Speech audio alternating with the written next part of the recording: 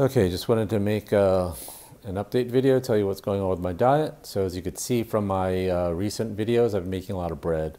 So I think I decided to try to get down to my goal weight of 75 kilos and then below that, eating a lot of bread. It might sometimes I'll be still eating a lot of potatoes and beans and other things, still starch solution, but I want to incorporate a lot more bread because it's fun to bake.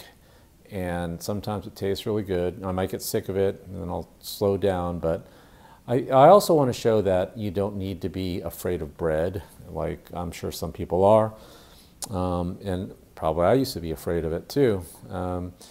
But if the starch solution works for you, if eating a low fat, lots of starch for your calories and your protein, and a lot of greens for your micronutrients and other vegetables, then it's not much of a stretch to incorporate breads as your starch sources, and a lot of people do that.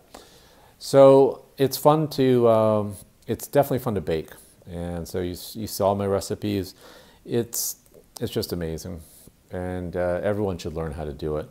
And when you're making your own bread, you definitely feel a connection to the past and how people used to live, and the process of kneading bread, rising it, and the chemical reactions and the smells and the textures and just the wonderful, product, coming out of your oven.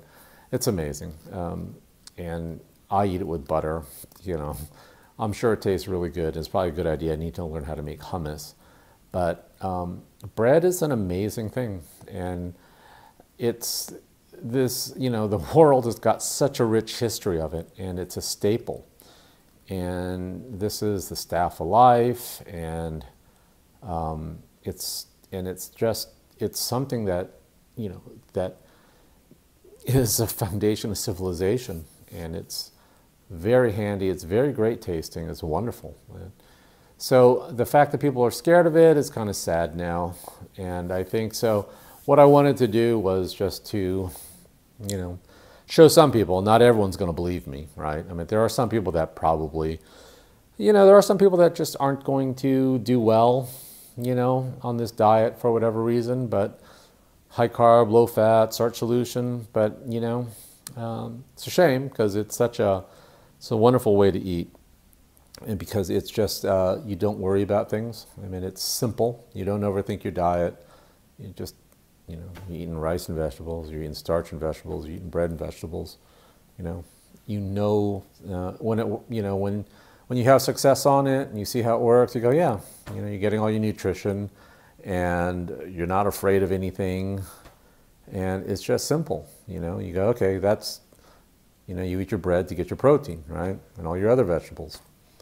Whereas I see it all the time. You see it, how many times have you seen it when you're shopping? The guy in front of you is just buying mounds of meat, and God knows what he's thinking, but I know it's what all the marketing has done to us. Dr. John McDougall talks about it, but it's that idea where it just gets in people's heads that they have to have meat for protein, or or nuts, or this or that.